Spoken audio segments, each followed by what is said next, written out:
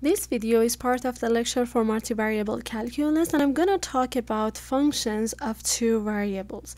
But let me go over what we did so far. We talked about vectors, and we said that basically a vector is a quantity. For example, the vector A, B, C is a quantity with length and direction. So two characters are very important in vectors. Then we talked about vector functions, and we said that vector functions it would be exactly like a vector with components, but each of the components would be a function. For example, x of t, y of t, and then z of t, and we use them to describe curves in 2 or 3 dimensional vector spaces. In 2 or 3 dimensional spaces. And so a vector function, in that case, we show them by r of t, and it takes the parameter t and it maps it to xt, yt, and then zt. And the domain of this function would be a subset of r, just because we have just one parameter in vector function, and then the range would be a set of vectors. Okay, now we want to study functions of several variables, and we used functions of two variables specifically. So function of two variables, it could be something like this.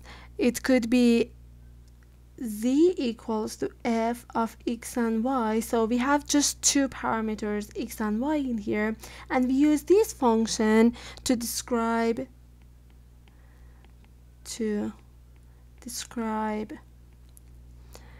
surfaces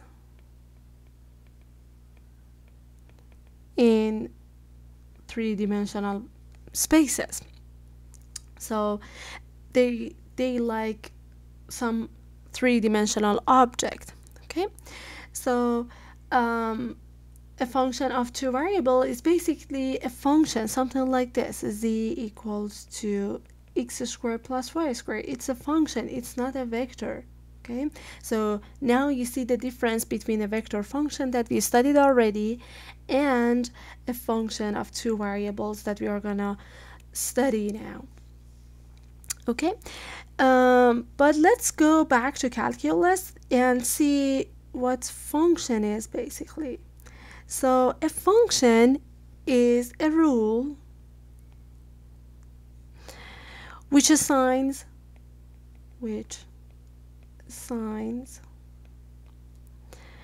to each point in the domain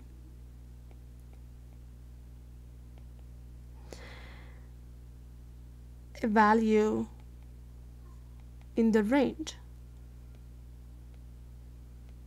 So basically we have a set that we call it domain, and we have a set that it's called range. And if I want to graph it, so we have a domain which would be the set of all the points that we can put into our function. Then we have a function f,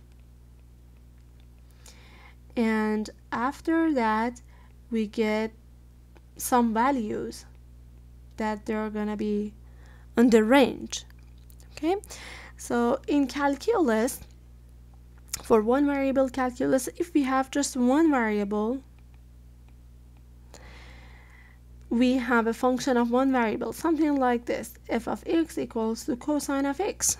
Okay, and then we have like this shape: x-axis, y-axis, and cosine of x, like this.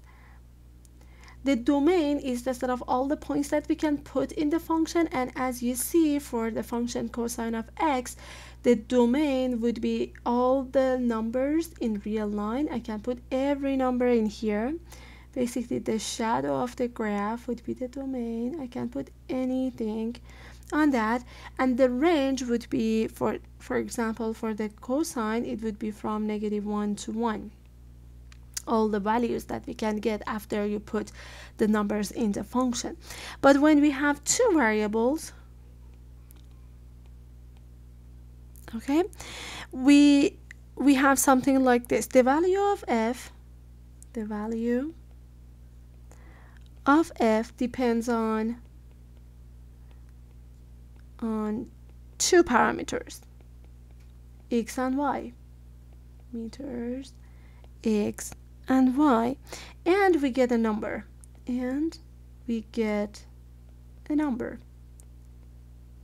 f of x and y. So basically we have f of x and y equals to x squared plus y squared. It's a function of two variables.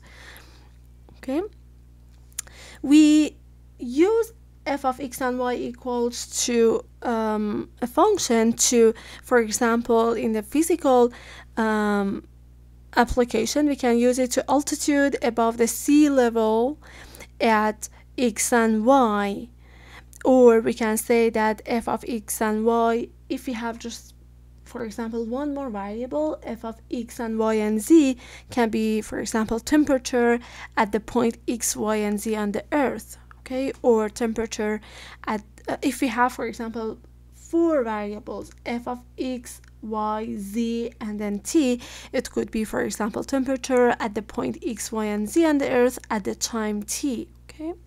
But we focus on just two variable functions. It's just because they're easier to visualize and we can present all their features, okay. So from now on we study more a function of just two variables, not more than that. And I'm gonna define, so we have z equals to f of x and y. Then we can talk about the domain and the range of that. So the domain is the set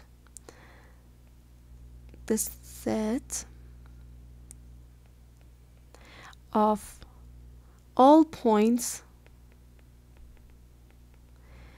x and y that we are allowed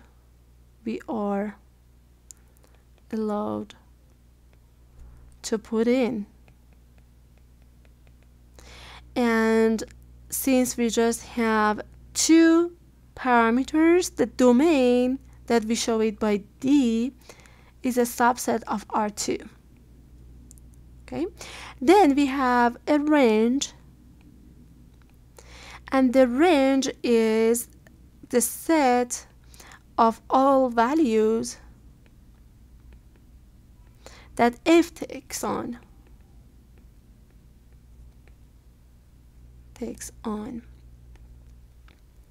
If I want to use a notation for that, I'm going to use R, and I'm going to say that R is all the f of x and y such that x and y is in the domain of the function.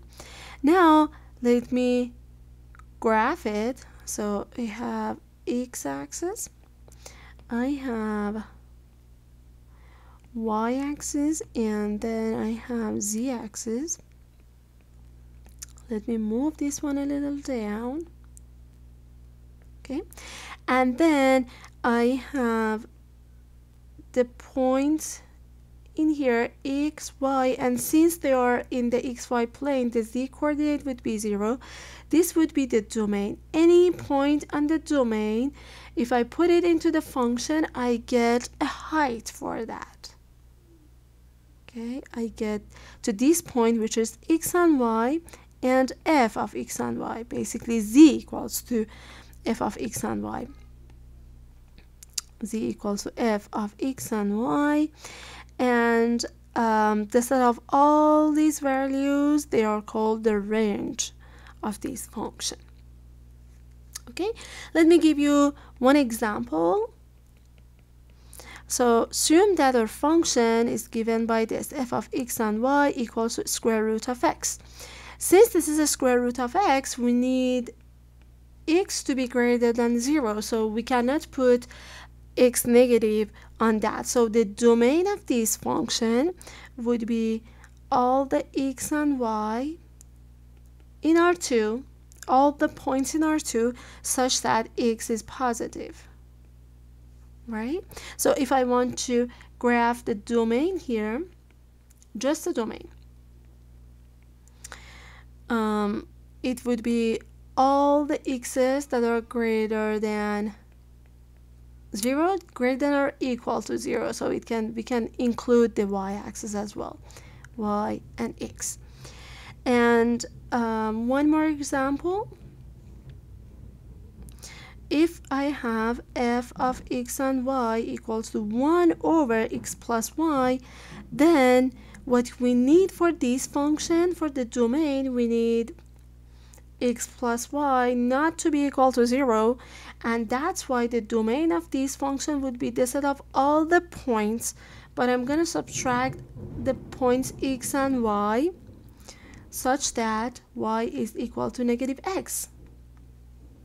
Okay, now if I want to graph the domain of this function, x and y-axis, for the domain I can put all the numbers on R2, but I'm gonna subtract the ones that are in the line y equals to negative x.